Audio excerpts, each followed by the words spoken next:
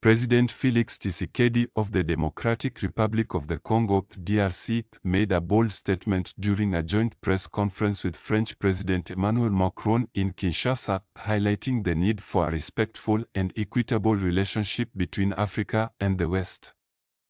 The tension arose as President Tshisekedi emphasized the importance of abandoning paternalistic attitudes and outdated colonial legacies in Franco-African relations. Look at us differently by respecting us, by considering us as true partners and not always with a paternalistic look with the idea of always knowing what is necessary for us, President Tshisekedi asserted, directing his remarks towards President Macron.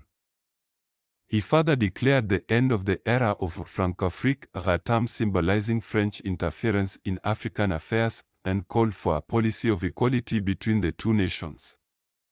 President Tshisekedi's remarks were a poignant reminder of the need for mutual respect and partnership in international relations. President Macron's new policy strategy for Africa, announced during his tour of several African nations, signaled a shift away from traditional French military presence on the continent.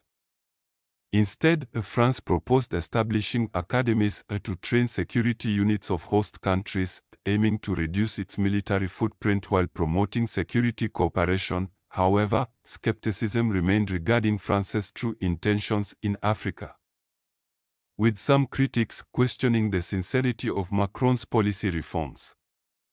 The legacy of Franco-African and historical grievances continued to cast a shadow over Franco-African relations, highlighting the complexities of post-colonial dynamics. President Tshisekedi's call for France to impose sanctions on Rwanda for its alleged involvement in the ongoing conflict in the DRC's Goma area further underscored the challenges of regional stability and security.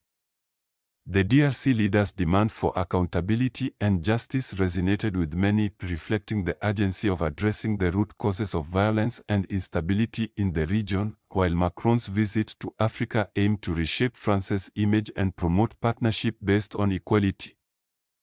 Lingering tensions and unresolved issues from the past pose significant obstacles to achieving genuine reconciliation and cooperation. The path forward required a sincere commitment to dialogue, transparency, and mutual understanding between all parties involved. In conclusion, President Tshisekedi's reminder to President Macron to respect Africans and abandon paternalistic attitudes served as a wake-up call for a new era of relations between Africa and the West. It highlighted the importance of mutual respect, equality, and accountability in building sustainable partnerships and fostering peace and prosperity in the region.